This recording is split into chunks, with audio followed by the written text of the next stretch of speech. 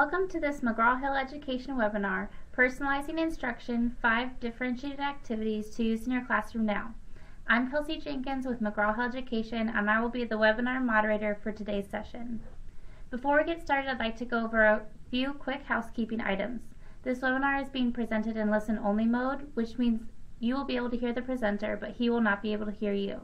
However, that doesn't mean we don't want that you cannot participate. We of course want to hear your questions you have, so just type them into the question panel on your toolbar. We'll address questions and do a Q&A session at the end of the presentation. Joining us today is Jeff Ohmer.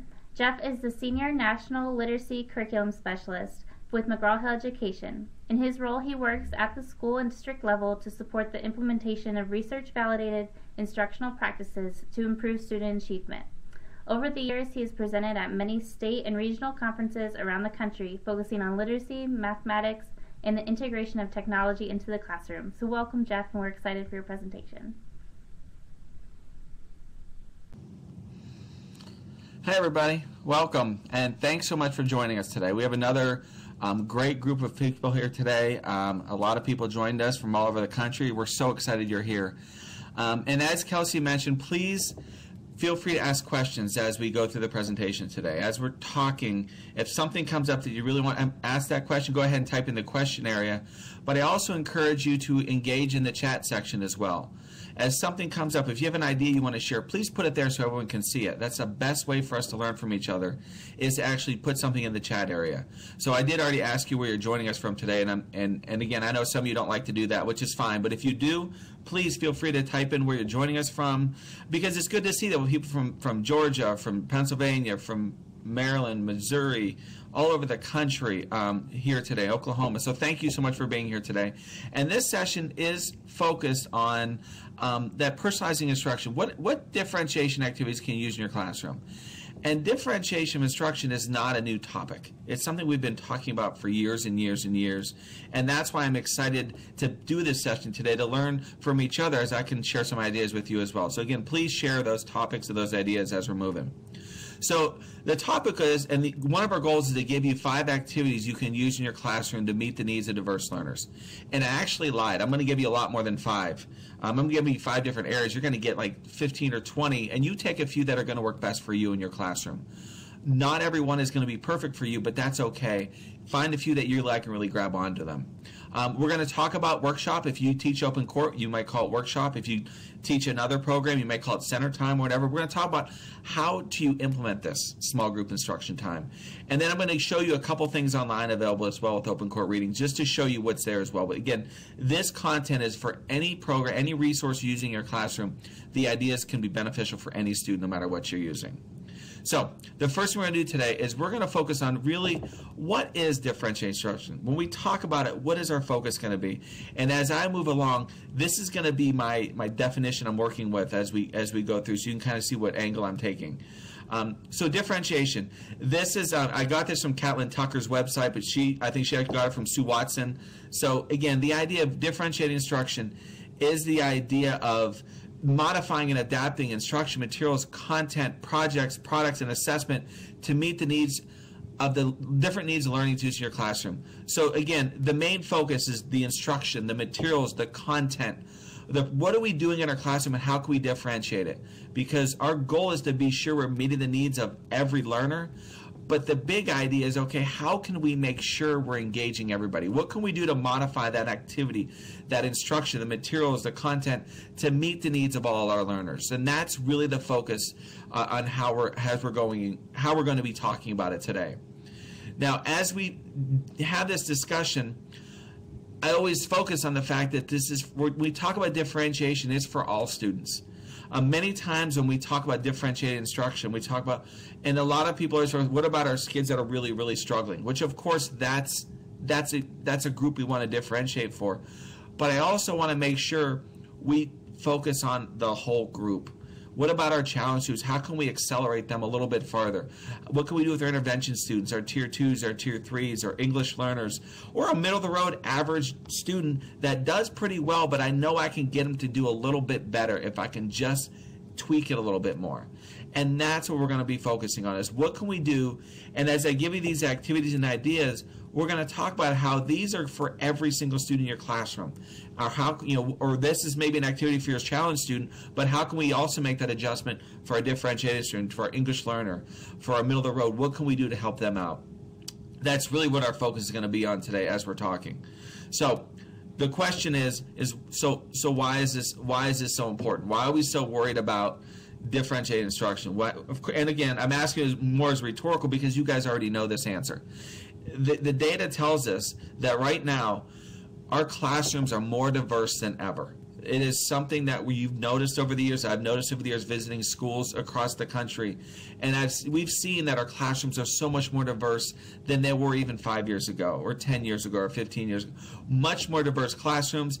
Our English learner numbers are exploding, and the idea that our advanced students are more advanced, and our struggling students, in many cases, are struggling more than ever. So we have a challenge upon us. We all have it, because that group is more diverse. We're doing more inclusion classrooms. We have more students that are accelerating, and so our challenge is, what do we do? So in that quick 5 minutes, I just wanted to kind of set the framework for, here's where we're going. This is what we talked about as our whole goal. These are the students we're talking about. This is why we're talking about. Now let's dig in a little bit and say, okay, what can we do to help these students? What are some specific things we can do to help our students? So we're going to focus on what are activities we can do. And again, I'm going to focus on the big idea, 5 areas with activities. So we're going to have a lot more than 5 to share. Pick a few that you really like and run with it. So the first thing I want to talk about, though, is when you think about your classroom, there are times, and some of us more than others, your whole group lesson. There are easy things you can do in your classroom every day to differentiate. And again, this is where I want you to start chatting too. Some ideas you use. If you're teaching a whole group lesson, what are some little things you can do in that whole group lesson to differentiate that instruction? What can you do to help that student on the fringe become more engaged and help them get what you're teaching? And the one thing I always tell folks is, don't forget about the pre-teach.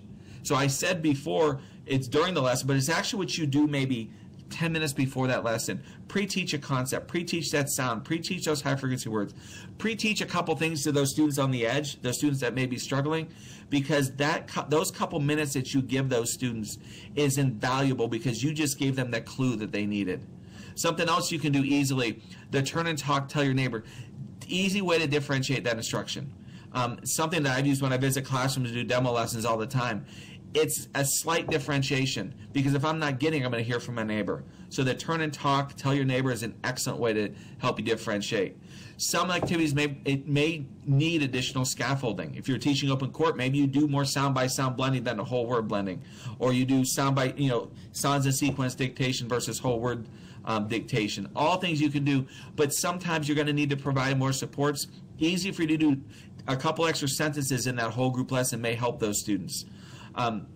The seating arrangement, of course, is always critical. Where you put them is most important. Those struggling students should be right up front and center. That quick little differentiation, instead of letting Jeff sit on the corner, I want Jeff right in front of me, because he needs the I need to be close to him. So that's something else you definitely want to think about. And also, of course, give yourself that extra wait time. That extra second or two of wait time is valuable. Very valuable time. So again, what ideas do you have? Please keep typing them in. I don't see any yet, but I know you're going to type them in the chat window for me so I can have an interactive webinar. So you think about this whole group time. Yes, there's some things you need to do during that whole group session to make sure we engage our students. But now let's start focusing on different parts of your lessons. And no matter what resource you use in your classroom, chances are you have activities where you teach your students decoding. And you have your students doing blending activities or fluency practice, and you also have decodable books. So we're going to start by talking about those 2 areas. What can you do no matter what you're using? If you get Open Core Magic, you have blending lines. Any other program, you still have word lines you're reading. But what can you do to differentiate instruction on these 2 areas? Think about decoding and fluency. And when I look at it, I think, okay, let's think about those blending lines. Let's think about those blending lessons. Let's think about what we're doing to teach our students decoding. One wonderful activity you can do to help your students with working that is having them read those words and sentences and having them create extended sentences orally. Easy thing to do. So if I had the word daydream, I want a sentence that uses daydream in it. I want them to really use, so I know that they can't just read the word, but they know what it means, so I'm kind of extending it. But orally creating extending sentences, some teachers like to put the W questions on the board, the who, what, when, where, why, and of course the how. But that's a great thing to do. If the daydream is a sentence, I like to daydream. Great sentence, how can you extend it orally? I like to daydream on Tuesdays. Awesome, extend it more. I like to daydream on Tuesdays when I'm sitting in math class. Great. Now I have a longer sentence, so I'm building language, but I'm also building fluency. I'm also building a language fluency. I'm also making sure they know what the word daydream means. So an easy thing to do, orally create those extended sentences. When you're done with an activity, a great things to do, in my classroom, we used to cut them up. Or if you already do them, like if you use letter cards or word cards, having the word sorts. Find a spelling pattern, sort all the A blank E words over here, all the O blank E words over here, all the short vowel here, all the compound words, all the closed syllables, all the open syllables, whatever skill you're teaching. Doing a word sort is so valuable for our students because it helps them dig a little bit deeper, helps them dive further into those lines, and it really gives them some great activities that you can easily do, again, in your classroom, that your students can do easily. And once you teach them that routine, that's something they can always do because there's a value to that, because they're going to get more knowledge out of doing that. Again, if we're doing those oral sentences, you can also always give them a chance to do writing extended sentences. Give them opportunity to do some writing. Let them write a little bit. Let them write the sentence, what comes next, again, this would be for maybe your challenge students, but let them do a little bit more. And beyond the writing the sentences, maybe you can even have them do stories. All great things you can do very easily just with those word lines. Easy thing to do with just dealing with those word lines. And of course, decodable books are another feature. No matter what resource you have in your classroom, whether it's a decodable book or a leveled book or anything in between, the idea is you can use these books as a tool for you. Because those books, again, if you're using open court, you have practice decodables. So you have core and practice. An awesome tool. Have them practice with a partner. Have them buddy read. Have them read in their reading telephone. Their reading telephone you can make with like 50 cents using the parts from Home Depot. Easy thing to do with those practice decodables. Partner reading is easy to do. Again, I want to give you things that are easy to implement.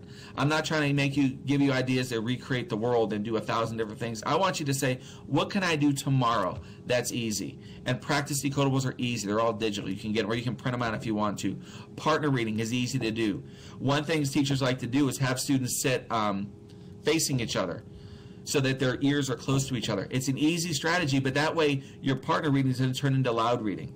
So if I'm sitting and I turn myself sideways like this and I'm reading, my other partner's sitting like this sideways reading, their ears are going to be right next to each other. It's an easy way to have them partner read, and it keeps your classroom to a low roar, which is a great thing. Also, high frequency words. One of the things I used to do in my classroom is you're working on your high frequency words. One of the things with decodable books is there are certain high frequency words that are a focus. Again, no matter what program you're using, have them underline those words if it's a tear-out book or a take-home book. Underline, circle those words. Especially for your struggling reader, I want them to know that I know the, is, on, and they can see all the times that repeats it. That lets them know all these words they already know before they even get into the book. These are more words I know automatically. It shows them how possible it is that they're going to be able to read that very easily. So that's another great tool, a great thing to do. The same thing with your sounds and spellings. If you're in first grade or kindergarten, you're doing just CVC words, underline all the short A words, underline all the short O words, underline all the words that start with t. Easy things to do. But also the spellings. If you get to first, second, or third grade, or even upper grades, have them focus on certain sound spellings. How is this sound? We're focusing along A spelled A-Y. Find all the A-Y words. Find all the long A words. Whatever it is, the focus. But the more we can dig our students into those books, the better it's going to be. Because that gives them more knowledge and more practice using those words in a fun way, but you're differentiating for them. You're making it a little bit easier, make it a little bit more challenge, but that gives them something else they can do. And also, of course, what comes next? What comes before it? These are all before and after. These are, again, I'm about easy. Those are easy things you can do. Your student that's the advanced learner that already knows this book when he walked in the door. Awesome. Read the book. And I want you to do me a favor, because I want you to use the same vowel patterns. I want you to use still long A. I still want you to use these words, but I want you to extend it. What would be the next page, the next chapter, the next 3 pages, the next, let them extend it, because that's not only building their knowledge of those letters and sounds and spellings, but it's also building their writing skills. So you guys tell me, what else would you do with decodable books? What else do you do with blending lines for differentiation, for extra practice in small groups? What do you do? Please get some ideas, type them out. Because again, if you share a lot of ideas, then we can share them back with you. But that is part of the thing to think about is, what can I do in my classroom very easily to make differentiation easy? Because I'm not about reinventing the wheel. You have a lot of tools in front of you. Use those tools. So when it comes to decoding blending lines, when it comes to decoding with decodable books, both of those places are awesome places you can go very quickly, very easily to differentiate instruction with your students. So just starting with that point. And again, if you're an open court person, this is green band stuff. All the things you do in green band. How do you teach that phonics skills? Those are awesome things you can do to differentiate instruction. And keep your students moving along and keep them progressing, because it's not just about making sure your challenge student gets an extra challenge and your intervention group gets intervention. What do you do for the student in the middle? How do we help him or her get better? How do we help that English learner get better? These activities will help a lot of your students, especially the sounds and spellings and activities like that. Those are great things to do. Even sounds and spellings, you can do extensions on that. We have 6 words that have long A spelled A-Y. Give me 5 more. So they can see that pattern. They develop that mastery over time, which is what we really want. So that's what we're talking about, green band, decodables. Those are some things we think about. Now let's shift focus to the comprehension piece. What can we do? What can you use in your classroom right now at your fingertips to help you with differentiating instruction and comprehension and differentiating instruction and vocabulary? 2 key areas that we know we need to make sure we differentiate, and we need to do it well. So we're going to start with comprehension. What can we do in the comprehension world? What can I do to help my students refine, reinforce? Oh, thank you, Deb. I got some good from Deb. Take detailed anecdotal records as you're working with small groups. You know what they need to practice. Sound flashcards. Manipulate the cards. Give them the ones they practice on. Excellent job. Or blending, have the few sounds they're struggling with and give them words that have the sounds they need to practice. Thanks, Deb. Great idea for the decoding practice. Excellent practice. Noting where their challenge is a great way to do it. It's an awesome thing to do to keep them engaged, but also to help you differentiate with each other. So that's a perfect idea. And when we're looking at comprehension, some things we want to focus on is really think about those strategies and skills. If you're teaching predicting as your strategy, really make sure your students understand those strategies. Early in the year, you're modeling a lot of these strategies and skills. If I'm predicting that strategy, I want to make sure my students not only know what predicting is, but I want to make sure they really know why to do it and how to do it. And the best way to do that is to model it when you're reading those 1 books, your selection maybe, but also be sure you're modeling when you're doing your read aloud. Make sure you give your students maybe a leveled book you're working with, or a leveled passage you're reading, or an open court decodable book even, and making sure that when you're doing that, you're focusing on those strategies and skills, because you can teach a lot of those strategies and skills. We want to teach them how to use those strategies with complex text, but sometimes we need to give them a text that's a little bit easier to work with, so I can really show them, make sure they understand how to do that. Again, my extended student, I want them to be able to do that independently. I want them to model for it to me when they're reading, or when I'm reading aloud to them. I want them to take ownership of those strategies and skills. So that's one thing you can absolutely do. Another thing, using a range of texts. If you have access to something, like if you have like a leveled book, that's one thing. If you have an easier decodable book, some teachers use a decodable book from a grade before. Just photocopy it. That's one thing to do. Or an anthology, or a big book. Or if you have like a reading lab, you can use a reading lab selection. All those things will work to help you give that extra practice on the comprehension, and using the different texts to work on those strategies and skills. Making sure they understand the story, illustrating. Kindergarten, we do this a lot in kindergarten with some drawing activities and writing activities, but having them illustrate the story, because if they really understand what's going on in the story, a quick illustration is easy for them to do. Making sure, what happened in this page. We read it, but what's it look like to you? Illustrating, especially maybe your language learners or your students that may be struggling, that's a great way that you can check and make sure they're getting it, that it's making sense to them, but it also gives them confidence that what they're doing, that they're learning something and they're doing well with it. Rewriting the end of the story is another great thing to do. This is a challenge one possibly. You're rewriting the story, adding new characters. Add yourself into it. What happened next? You walk down the street, what happens next? A great way to work on comprehension, because you know where the story ended, that helps them take it to the next level. Really easy to do.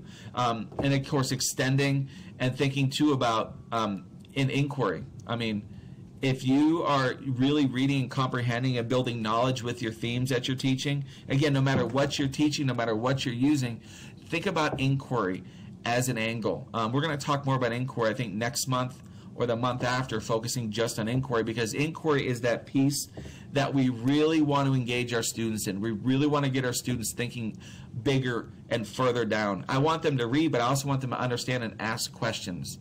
When you ask questions, that's where learning really takes place. When you ask questions, then you find answers, and then you have to do reading and comprehending and research and presenting. That is pure power. And if you're looking to truly differentiate your comprehension strand and your knowledge as they're building knowledge, think about the inquiry strand as one place to go that can really take you to that next level. So again, easy things you can do. Use what you have in your classroom. Use some ideas that you already got in place, and maybe grab one of these and try it out and see how it works tomorrow. I mean, that's the whole goal of this. Now you think about vocabulary. Vocabulary is a big deal. We know if our English learners, they have a huge gap. We know with our struggling learners, they have a huge gap. But we also know with our advanced learners, we need to extend them. We need to push them beyond where we're at right now. We need to give them more practice. So how do we do that? What are some things you can do easily in your classroom? And one may be to limit the number of words. Instead of 7, use 5. I still want them to find a way to get to that 7, but maybe I need to be focused on the number of words. That's an easy, especially with your struggling students. Think about the strategies.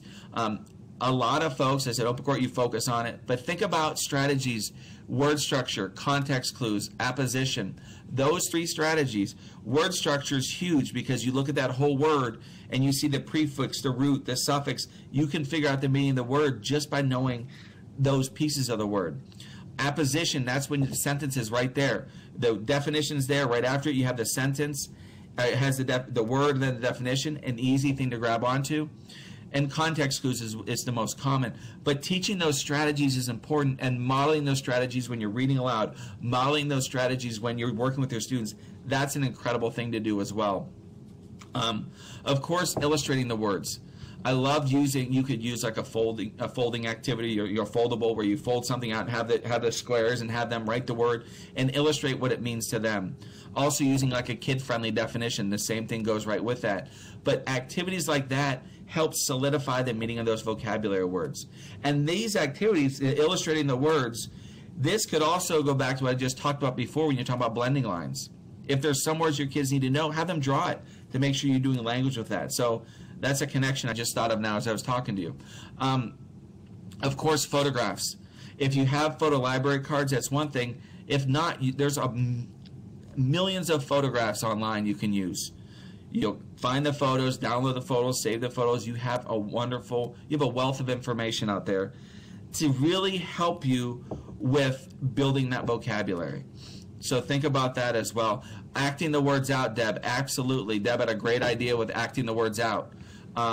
Fantastic. The movement is better. And that was the next one I was putting up too. We're thinking the same way. The more action, the better. We have so many different learners. If you have a student that learns better by moving, getting them to act them out is a fantastic way to do that. So definitely think about that too. And of course, writing stories with vocabulary. The old school does it. There's nothing wrong with the old school activity that we've always done, is writing stories with vocabulary. But think about this. We know that if we don't get our kids vocabulary, if we don't build that vocabulary knowledge, if we don't get them more and more comfortable with their vocabulary and more confident with their vocabulary, then they're not going to be as successful. So we need to make sure we take the extra time and we do those extra activities to really hone in on the vocabulary instruction, really hone in on the words, what they mean, and again, applying those things as well. if you're looking at any of these activities, think about how you can do it in your classroom tomorrow. Think about how easy you can have them illustrate a word. Maybe you do this already. Is there a twist you might put onto that? Using photographs is a great way for that language development. All these things, again, the goal is to find one or two that you can just grab onto, you really like, and then run with it. So that's another way to go with vocabulary. Another great idea Deb just put up there, word wall with interesting words in the books they read. They choose the words. That's a great thing to do, because sometimes you read books that your kids there's words in it they just love and they think they're fascinating. I love doing it with kids, and that's a fantastic idea. They choose the words, they put them on the wall. That's fantastic, because if they own it, they're going to use it so much more. Then they're going to start using those words because that's a word that they like, that they chose. So excellent idea, Deb. Fantastic. So vocabulary. Make sure you take that time to differentiate when you need to with the comprehension of vocabulary. Even backing up to comprehension for a second before I wrap this section up. Think about the support, and Shanahan had something out this week about supporting students with comprehension. And helping them as they're reading selections, helping them when, because they have to read it first to comprehend it, but giving them the support to read it. Whether you read to them, they read to you, we read as a group, you let the computer read, you let the CD read, whatever it is. But the main focus is on any of these activities, they've got to have their nose in the book. I'm not sitting there listening and passively. If I'm having a story read to me, if I'm working on comprehension to help my kids with comprehension, I want their nose in the book, I want them tracking, because they need to see and they need to hear what's going on in that selection. So all great things. Another one, Ruth just put up their top 10 favorite words. We choose the words that we love to say or use. That's awesome. Another great activity. Let them put, what are your favorite words? Because it's fun. Again, if you teach K1, 2, there's nothing better than giving your kids a multisyllabic word that they just will grab onto, and they'll love it, and they'll use it all the time. And that's, again, you're building your knowledge and confidence in those students. So excellent. Thank you guys for the ideas. Keep them flowing, please. The last thing I want to talk about quickly is writing. What can we do to differentiate for writing? Because writing is, when I work with teachers and with schools and administrators, writing is the area that teachers always, they say it's hard for my kids. My kids struggle with writing. They have a hard time making it work. They have a hard time pulling it together. So writing is definitely somewhere we need to differentiate when necessary. One way to differentiate, again, this isn't quite differentiate. What it is using graphic organizers more and more effectively. A lot of folks like to use graphic organizers, but remember, you have a group of students that may be struggling. So you can throw up a tree diagram, or you can throw up a web, or throw up but if they don't know how to use it, it doesn't do them any good. So maximize those graphic organizers. Maybe have them teach each other how to use a graphic organizer if they're not sure, but don't assume they know how to use them, especially now in September. They may or may not know how to use those graphic organizers. Take an idea and make sure they know how to use those. Sentence stems are great, especially for your English learners. Give them those sentence stems to fill in. Scaffold the way, though. We start with that extra support, but by the mid-year, we want to back off, because the more independent they can be, the better that's going to be for your students. Thinking about sentence strips. Sentence strips are a great support piece. Always use sentence strips in my classroom, but sometimes that helps them see things, and then especially when you go to revising, it helps reorganizing things as well. So definitely think about sentence strips. And also model to support your writing. You may have some students writing independently, but a lot of teachers find that it's really helpful to really do. And it's not just modeling. I'm going to model my students through the whole process of writing. If I'm responding to text, I want to show them and model explicitly how to do that, because some of our students aren't going to get it if we don't explicitly show them, how do I do this? How do I pull this all together? So that's just some things there for writing, and I'm sure you guys have some more ideas as well. I see Julia had a great idea for comprehension. Students can apply the strategies being taught in independent reading books. This is natural differentiation activity. They need to apply the skills and strategies to the text they can read at their independent reading level. 100% agree, Julia. We want them to get that practice. If we can get them, they apply those strategies. That's why if you're teaching comprehension strategies, the predicting, the summarizing, the making connections, all those wonderful activities, if you can take and make sure that when you teach those strategies, you have those strategies listed on the wall so they can see those strategies all day long and use those strategies all day long as well. Thank you, Julia. Fantastic idea. So those are, again, I said 5, but again, there's about 20 or 25 here that I gave you. But I want you to think back what we talked about with the blending lines, with the decodable text, with the comprehension, with the vocabulary, and even with the writing, and think about what are 1 or 2 things that I shared with you today or that I read to you that you see in front of you that you might want to try in your classroom tomorrow. Give yourself a challenge. I'm going to try this tomorrow. I'm going to try, don't give yourself till next Monday. What are you going to try tomorrow? Because if you think of something to try tomorrow, then that gives you an actionable item right now. And it helps you move yourself along the line. But what happens a lot of times is when I talk with schools and I talk with teachers, a lot of folks say, okay, I love the idea. I want to do differentiation. I want to do these small groups. But the challenge a lot of folks have sometimes is, how do I get it done? Now, I'm going to say implementing workshop, but it could be implementing any small group time in your classroom. Because the way it is implemented will make it either the most successful thing in the world or something you'll never do again. And I've observed both happen just because of the way it's implemented. So let's talk about this. How do we make sure we implement workshop or small group instruction time efficiently and effectively in our classroom? How do we get this going? And the first thing I always talk about is organize. Make sure you have an organization to your room. Think about your room and think about how you're going to, if your room is small and you need to put things in little cubbies or little carriers, then think about what you're going to put in your carriers. You're going to have a writing area. What are you going to put in your writing carrier? Maybe paper and pencils and markers and crayons and colored pencils, or stapler or whatever. That goes in that little plastic carrier. Or what if you have, and then another carrier might be your fluency, that you have a bunch of decodable books in it. Or your listening area. I've seen everything to be portable, and I've seen classrooms really big where you have an area where they can listen to the computer, an area where they can listen to books on tape, an area where they can do their writing. The suggestion with organizing your classroom, though, is think about the noisy stuff and the not noisy stuff.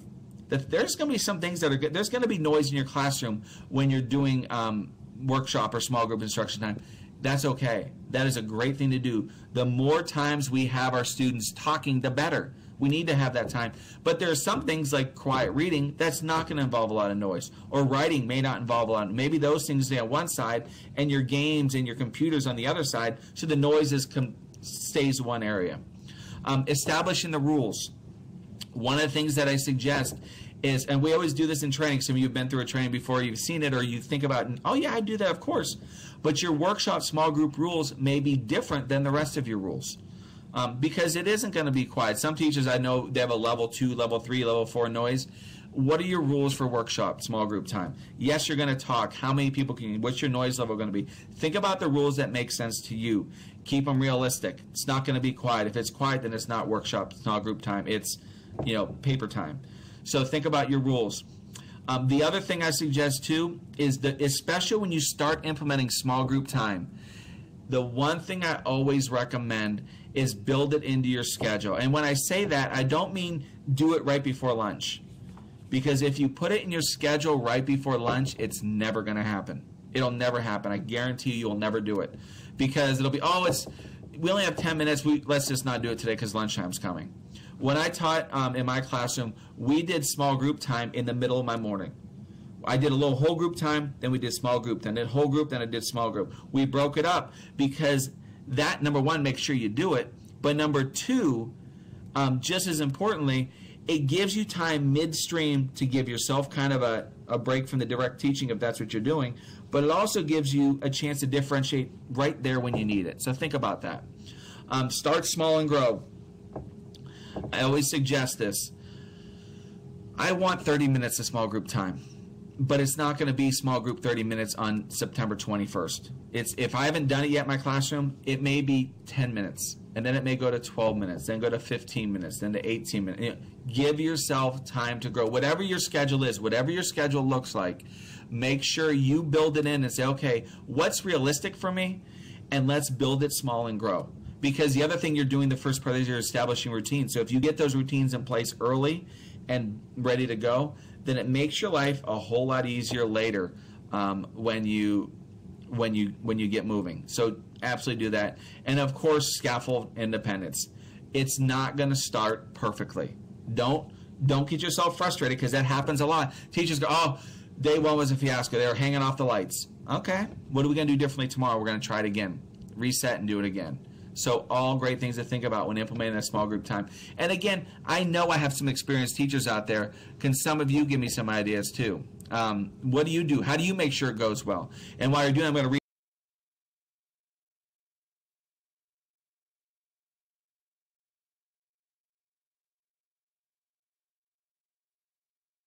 some ideas. Deb had a couple more ideas. Have them partner and orally tell a partner what the sentence is they're going to write. Make lines to indicate the words they're saying. Then independently write the words in the blanks. That's an excellent idea. So if I said the boy is here, I'm putting blanks. Now I need to write those words in the blanks. Excellent idea. And in workshops, group meeting, how does it look? How does it sound? Model these. If it gets out of hand, bring back to the meeting, go over it again. How does it look? How does it sound? Discuss. That's an excellent idea. Give yourself that cushion and say, listen, talk about it, practice it. This is what it looks like. This is what it sounds like. Especially if you're a primary teacher, you've got to show them what everything sounds like. Don't be afraid to take it away and stop, but also you got to come back to it, because small group time is critical for success. So excellent thoughts, excellent ideas there. Now, one of the things we suggest when thinking about workshop time or small group time is we always talked about it in terms of ready, set, and go. And when you think about that, that kind of gives you phases to go through when implementing something like this. So we always used to suggest, you know what, in the beginning of the year, you're in the ready phase. This is where you're not even differentiating yet. You're not even pulling one small group in the ready phase.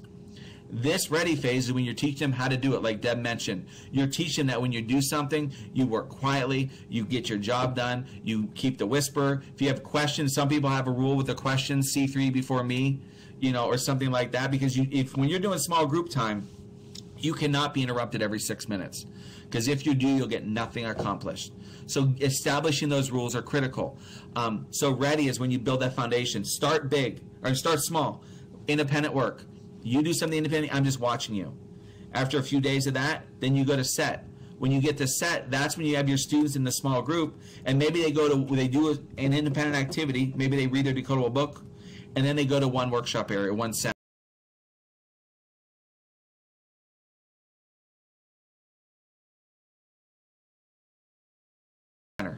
Easy to do. That's it, just one. And you may pull a group during this time. And you teach them that even though I'm working in my decodable area, I come to Mr. Jeff, I do my work, then I go back to my seat. And then you get them used to that routine. Then when you get to the go phase, that's when you have your small groups in place. You built them up to that point. So now they're able to work in small groups. Now they're able to do these activities in small groups. That's our goal. We want to get them there. But if we don't build the scaffold like we do everything else in our day, if you don't build the right scaffolds, it's not going to work. If you start with go, if your day starts with go, let's just go. Let's do small groups. They told me to do small groups. I'm going to do them on the first day of school or the first week of school. And if you did that and you didn't build any foundations or rules, chances are your kids were hanging on the lights. Chances are it didn't go well. And I've been in that class. I was in that classroom, and I said, I'm never doing this again. And I took a few days off, then I tried it again. You can't do that. Give yourself confidence, give yourself faith, but build it up and scaffold it in. Those are some ways to help you implement small group time. How do you implement workshop time? How do you implement this so our students learn how to be independent? So as a teacher, I learn how to differentiate things for them. And we build this together so they can all be successful, because their success is your success. So that's something I want you to think about when you're implementing small group time. If you haven't done it yet, think about what you can do tomorrow. And if you started it but you haven't gotten to full small groups, think about how you can scaffold the learning for your students to get them to be independent if they're not there at this moment. Just some things to think about. Now, we've talked about differentiating. We've talked about the activities. We've talked about ideas. I am going to show you, and again, this is something that I want you to see is available. If you don't use Open Court Reading, I'll give you the website. You can go check it out. You can check out these resources online. But the idea is what is it, if you're teaching Open Court Reading, Or if you're teaching Imagine It, here's some things you can do. If you're not teaching open court at all, but here's a place you can go to get some of these activities, very valuable tools. I'm going to show you some resources online that you can use.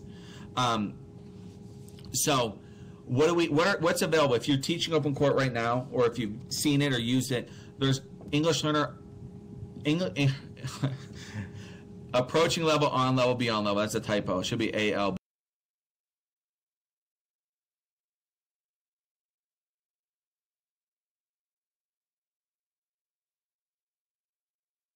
BL and OL. Approaching level, on level, beyond level. There's support there. You're going to see intervention lessons I'm going to show you. I'm also going to show you some English learner lessons that we can use, some newcomers guides, some of that support that can be used. Also some support with practice decodables.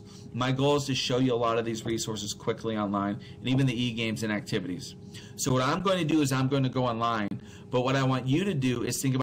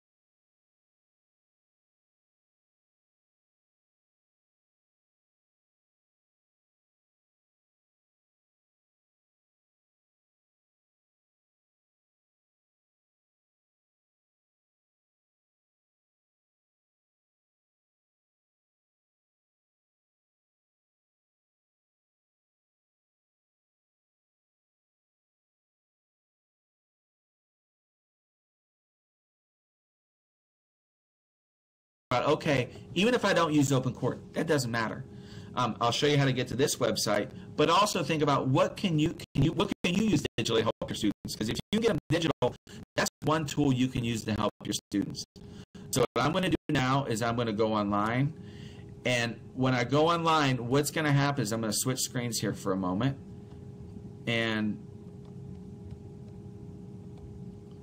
what you see here, I'm going to log out so you can see this. What you see here is our ConnectEd platform. So it's ConnectEd, ConnectEd.McGraw-Hill.com. You go there, you'll get to this page. The username is Open Court Reading. The password is OCR 2016. And I'll make sure we type it in the chat area so you can do that. Kelsey, if you can type that in, I'd appreciate it. But here's a place you can go. If you're using this program, sometimes the teachers realize that they've been teaching Open Court, but they didn't realize all this was there. I found that out last week when I was visiting a school in Kansas.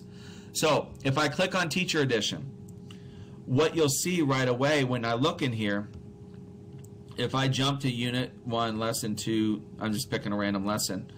But what you'll notice here, picked the wrong one to go to though.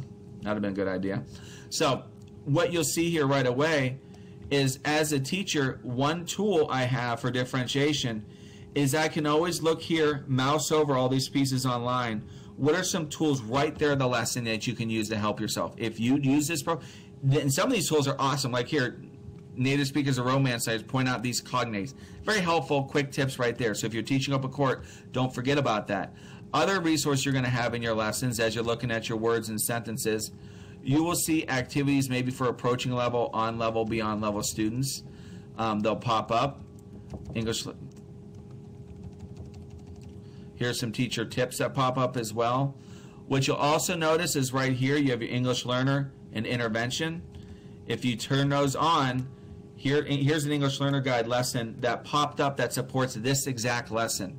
So if your students need help reading the words, this gives you ideas, and all these resources are digital that you can use to help your students with this sounds that support this exact lesson.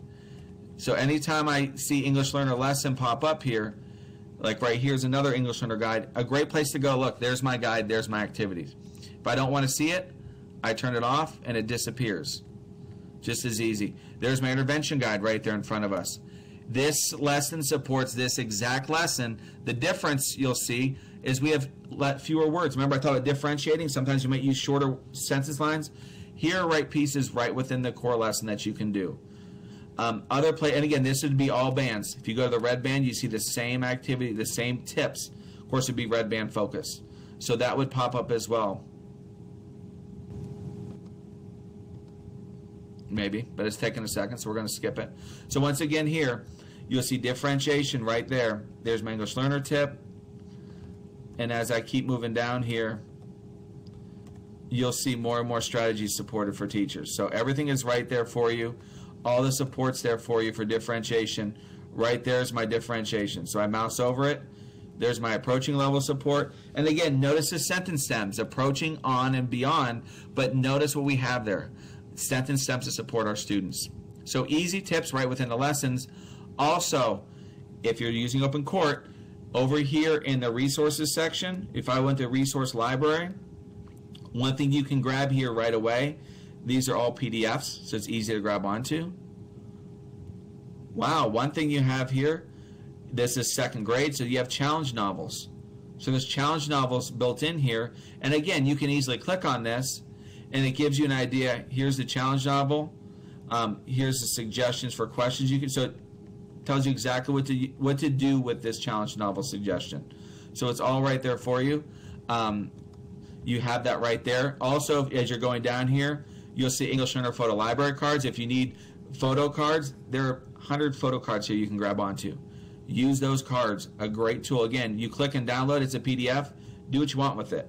But it's a great tool for you for differentiation, for helping your students, small groups, word sorts, rhyming sorts. Those are all great pieces you can grab onto. Just easy. There's the word on the picture on the front, the word on the back in 10 languages. Also, just want to talk about quickly your English Learner piece here. There are English Learner game boards here because there's actual English Learner lessons that you can teach. This one focuses on the Newcomer's Guide. So I told you about the Newcomer's Guide lessons. There are lessons right there. There's also English Learner Development game boards. So all these games, all these activities have games. The games are right here, either color or black and white. The awesome piece here for differentiation, there's a lesson, there's the game board. I just print it and go. Life is easy. So whether you're doing English Learner Support, there's English Learner Teacher Guide. So the English Learner Support's for your newcomers. The English Learner, here's his Teacher's Guide that go right along with your open court lessons. But these can support any students. I say English Learner, even if your students are native English speakers but language delayed, these activities will help them. And of course, you also have intervention teacher guides. These are all downloadable and printable. You have intervention support here. You have intervention teacher guides right here. So all these pieces are here. You click and download, and the whole lesson is right there for you. So if you teach your pulling small groups, this is an awesome place to go. And the last thing I mentioned, of course, were the digital games. Now, students and teachers can access these games as well. But getting those games, it's really easy to go here to activities, and now I have all these activities, whether it's foundational skills or whether we're focusing on language arts or whatever. You'll see these games. You click and click, and the game's there ready to go. So it's an awesome independent activity for students to do. Great practice for them. So excellent piece, excellent resources there, right there at point of use, right there to help you out. So I know I spent some time over there, but I wanted to show you quickly what's going on there and what we have in that lesson, so you can see what it looks like, see the support in open court. But again, whatever program you have, think about how can I grab those activities? How can I use those activities? The suggestion I have all the time when I talk to teachers, though, is when we talk about pulling this all together, it's important that we make sure that when we talk about differentiation for our students, we make sure that the differentiation, first we use the supports within the program. And the reason or the resource, I don't want to say program, the resource you use in your classroom. The reason I say that, especially for intervention, one mistake that happens many times is we'll go ahead and Jeff is in open court, or he's in Wonders, or he's in whatever other program out there. And when I pull him for intervention for Tier 2 support, I give him a different program. And then he gets the teacher, the Title I teacher, he gets a different program. What is Jeff seeing? He's seeing 3 different ways to do the same thing, and he's confused even more. My suggestion, first line of defense is use what you got. Use what's tied into the program. If your sound spelling cards look a certain way in your core program, then make sure when you use that intervention, they use the same sound spelling cards. And you don't just print something off teachers pay teachers, because that may not be good for those students. So use the supports in that program first. And it's not just for struggling students. I showed you a lot of activities that would be good for struggling students, but it'd also be good for your advanced students. So please don't just focus on the strugglers. They're important. They're the bubbles. We need to move on. But also, you can't forget about your high flyers, because they're going to land, and then you're going to have you're going to have to go catch them. Slight modifications make a big difference. Going from 5 words to 4 words makes a huge difference. If you're doing blending, 4 words line to 3 words line, that makes a huge difference to your students. But that modification may help them. Giving them the extra support may help them, make a huge difference. Scaffolding a little more may make that difference that they need. And as soon as that light goes on, all of a sudden they take off. That's what you want. So absolutely. And don't overthink it. You know what's good. You're a teacher. You know what's good. Don't overthink those activities. Some people make things so complicated, and I do too sometimes. Don't make it as complicated. Keep it simple, keep it focused, and keep your students engaged, and that's really the whole goal of this. So I wanted to make sure I talk about differentiation. I want to make sure I gave you some time for questions and answers too. So what I'm going to do now is I'm going to pass it on over to my friend Kelsey to see what kind of questions are out there. And please feel free to keep chatting, keep talking. Tell me what's going on, tell me what you're thinking. But right now I'm going to pass it over to Kelsey. Kelsey? Hi, great presentation, Jeff. So first, we have a question from Ruth, and it says, I have just started putting my most at-risk kids in the middle of the room. As I walk around the room, I see them from both sides and can help them rather than only as if I was standing in front of the room. Is this a terrible idea? I have a large group that needs help this year, so I'm trying to experiment where to put them in the classroom. Ruth, if you ask me what to do, that would be my first suggestion. Put them there so you can see them. I think that where you put your students makes complete sense to me. Put them in a place where you can see them, get to them quickly, and help them out. So Short answer, absolutely. Give them that support, give them the scaffolds. Sometimes it's good to have a student, like your most struggling students, with a student that's kind of a middle of the road. That's also a good student to have around, but that's definitely a place to go. So, yep. Good. Kelsey? Okay, and I did see, Diane, your question in the chat box about middle school ELA. For the site that Jeff was showing you for Open Court Reading, it's a K-3 program. McGraw-Hill does have a middle school ELA program called StudySync, so I suggest checking that out for any resources. So moving on, another question that was asked was when limiting what vocabulary words to focus on during a lesson. How do you choose which words are most important and which ones are important to pre-teach at the beginning of a selection? Jeff? How to decide which words to teach? That's a really good question, because it comes up a lot. You know, I tell you, oh, just shorten it out. What I would use is I would first focus on the words that may have the similar pattern. Like if we're focused on word structure, I would use the words that I know in the selection. I can really focus on that strategy. So if word structure is a strategy, I would do that. If that's not, you know, if they're all basically the same, we're all doing context clues or something to that nature, then one thing I would do is, easy thing I would do is look at the words, go from 7 to 5, 5 to 3, whatever, cut a couple off.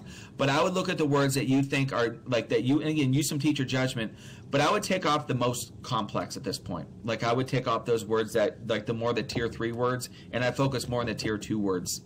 That'd be my first thought. Then the next level of that probably would be to make sure that if I did pull off some of those words, make sure that I teach them later, but make sure the words that you think are most necessary to understand the content of the story. Because, you know, sometimes when we have stories and we have these vocabulary words, some of the words are good words to know, but they may not be as critical as others. So I would use those too.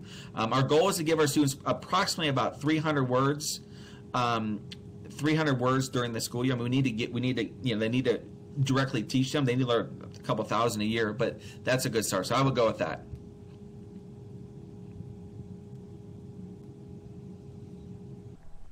Great. Okay, so another question is, do you have any tips on quick ways to assess your class to try to inform those small group instructions so that you know when they need differentiated instruction and how to group them quickly in the classroom? Jeff? I think I caught that. I think the question is looking at your groups, how do we know what to use? I would use your data to drive your instruction. I wouldn't do because the lows aren't the lows. Think about the focus. If I'm focused on vocabulary, think about your kids that need the most support vocabulary and pull those at that time. Because the high flyers and fluency may be a struggler in vocabulary. So I would use your data to absolutely drive that instruction. I would make sure and Jeff may not always be in the struggling group. There's some things that Jeff does well, so he needs to be in the accelerated group in some areas. I would absolutely do that. So it's okay to grab onto him, or grab onto them and do that. Keep your groups flexible. Don't keep them static, because that's what happens too sometimes. Is the blues and the reds and the greens and the browns, and they all stay the same. We want to keep the groups very flexible. So use that data to drive that instruction. Absolutely. Great. Well, those are the questions for this webinar. I don't know, Jeff, if you want to give a quick goodbye and thank you, and then we can wrap the session up. Awesome. Well, thank you all so much for joining us today. I'm so glad we had so many people here. I appreciate the comments and the feedback, and Diane, thank you so much. Absolutely. I also gave my email out there, so if you have questions, you can always email us. We're always here to help. Next month, I don't remember the next webinar. I think we're doing inquiry next month, if I'm not mistaken. But we do have a webinar next month, so please keep visiting. Whether you're a middle school teacher, high school teacher, primary teacher, please join us, because there's a lot we can all learn from each other. So thank you so much for joining us. I put my webpage, my email address up here. It's also in the chat box. But please let us know how we can help you, and we look forward to seeing you next month. So thank you so much.